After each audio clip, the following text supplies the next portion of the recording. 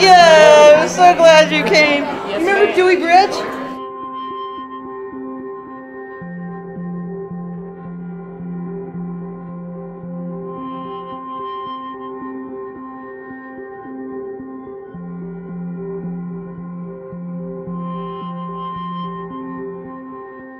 I did the pill, the anastrozole, and then I did the surgery, and then I did the chemo.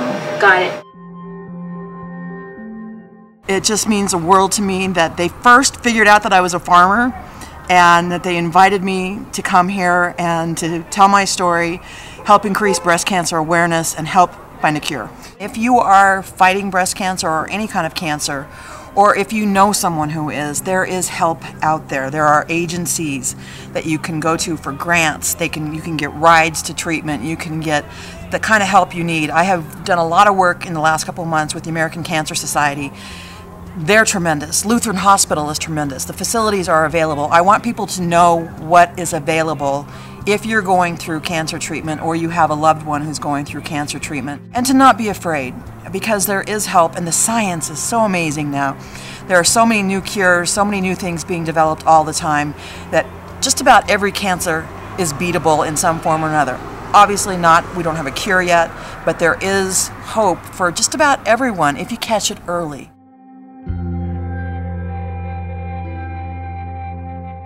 It's just very important that you pay attention to your bodies, even young girls and young men. I get very sad when I hear women say they don't want to get a mammogram because they don't want to know. And my friend said, it's not like you're not going to know. You're either going to be terminal and there's no chance, or you're going to catch it early and beat it like we did.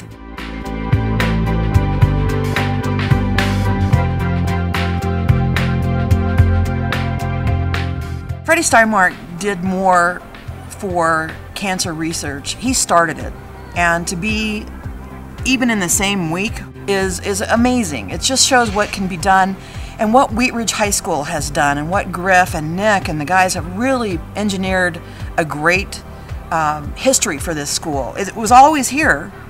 I've always been a farmer. Freddie was always a farmer, but nobody really brought it to the forefront until Wheat Ridge this year.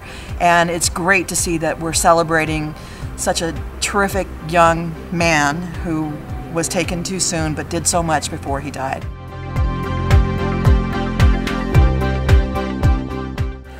Doing all these things. Oh gosh, my microphone pack just fell out of my pants. I'm doing great. I just had a post-treatment mammogram. It was a 3D mammogram, which is new technology, which enables you to see through layers of the breast. I am no evidence of disease. You're never really cancer-free.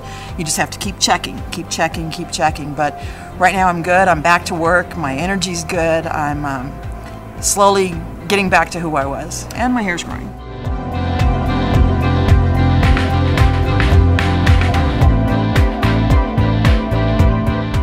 I'm lucky. I am blessed that I have a fight. So many people would love the fight that I have.